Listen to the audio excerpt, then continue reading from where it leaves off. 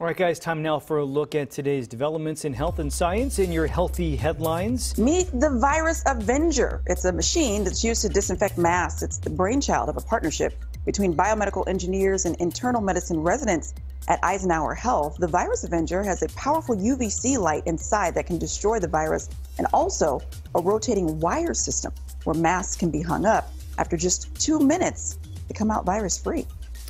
People who walk or cycle to work may live longer. A study of more than 300,000 commuters in the UK found those who cycled rather than drove had a 24% lower rate of death from cardiovascular disease. Walking to work was associated with a 7% reduced rate of cancer diagnoses. New study shows that global carbon emissions have dropped to their lowest level in 15 years because of the pandemic.